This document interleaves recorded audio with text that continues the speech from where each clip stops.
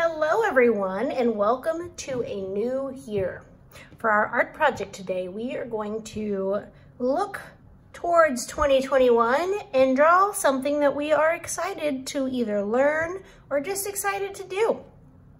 So to show our pictures, we're going to draw a pair of bunny glasses, kind of like the ones you would wear on New Year's Eve. And in the middle of the glasses, it's like we're looking ahead to 2021, and that's where our goal is. So what I'm looking forward to is learning how to make better pies. I had got a cookbook for Christmas that's just about baking pies, and so I'm gonna practice making them so I can get better at that this year. So to start off, you're gonna get a piece of paper that you have at home, and you can either freehand the middle of the glasses, which means you're just gonna draw it when I show you the steps. Or what I like to do when I'm making something that is supposed to match, so two of the same shape, is I'll often make a stencil for myself. And then that way I know it will for sure be the exact shape I want.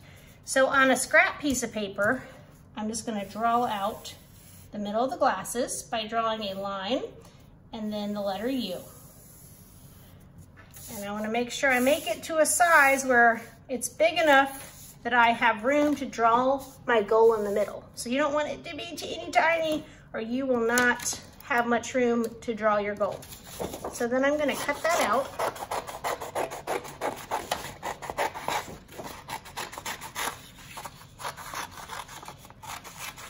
And now I have a stencil. I'm going to show you another way to make a stencil really quickly. If you took your scrap paper and folded it in half, you could draw a line over here in the curve, and this way your curve will for sure match. You notice the folds on this side. So that's another way to make a shape that is the exact size you want it to be. But I'm going to use this first one. And so over here to the side, I'm going to trace one of my glasses lens. And then I'm going to move it over just a little bit. You want to think about how much space is normally in the middle of a pair of sunglasses or wacky glasses. And I'm going to make the second shape over here. All right, from here, what I'm going to do is a little above these in the middle, I'm going to draw the letter V. And then from the tips of my V, I'm going to do a straight line and then another one. And then I'm just going to keep following the shape that I already drew for the lenses. So it dips down, and it goes around to the middle. Same thing over here. And then they're going to meet in the middle, but you'll notice that I left space here for the middle of the glasses, so I didn't go all the way up to the V. Now I'm going to think about the decorations for my glasses. On my last one, I wrote the year above it, but this time I'm gonna write happy on one side and New Year on the other. Because I've seen a lot of those glasses sold at the stores this year.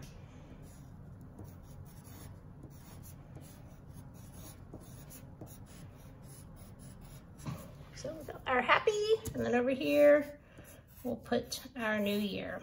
Now you'll notice on my other example, I had put the year 2021. This was technically 2020, but because we were looking ahead to 21, that's why I had written that. I didn't think about it till afterwards that I probably should have written 2020. All right, I might add some stars to my glasses here and there.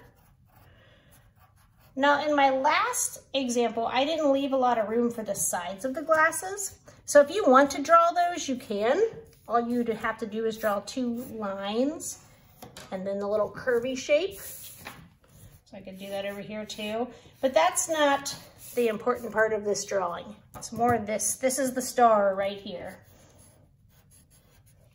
All right, so another goal that I have for the year 2021 is I want to get an earlier start on making Christmas gifts because I love to make things for people. I love giving gifts at Christmas time, and that's my favorite type of gift is a homemade gift, but it takes time to make things.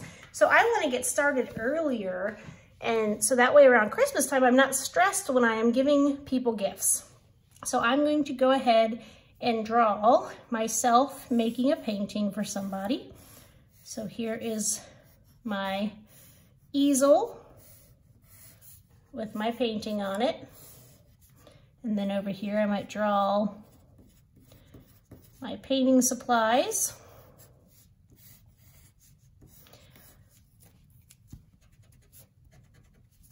And then over here, I'm going to draw a little table that has some mugs on it, because I often like to go to pottery places and paint pottery for people at Christmas time.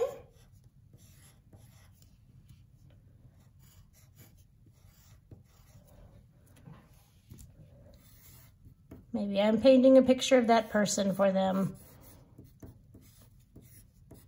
Maybe it's a picture of them and their pet. Here's their cat.